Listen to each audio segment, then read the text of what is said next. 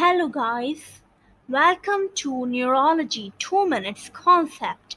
And our topic today is cerebrum.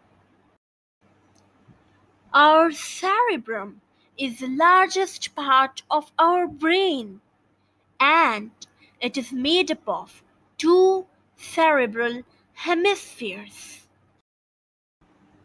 As I previously told you that cerebrum is divided into two cerebral hemispheres. So it is divided with the help of medial longitudinal fissure. So medial longitudinal fissure divide the cerebrum into two cerebral hemispheres.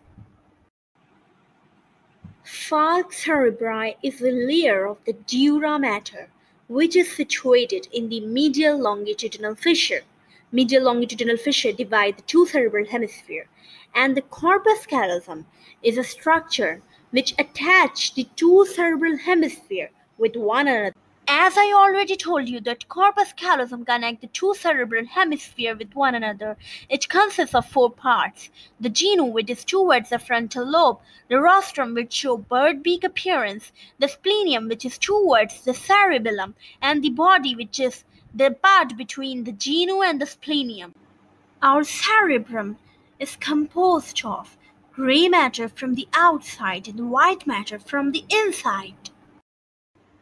During our embryogenesis, the prosencephalon formed forebrain, the mesencephalon midbrain, and the rhombencephalon hindbrain. The prosencephalon is further divided into telencephalon and diencephalon. Telencephalon form the cerebrum, and the diencephalon form thalamus, hypothalamus, and optic vesicle.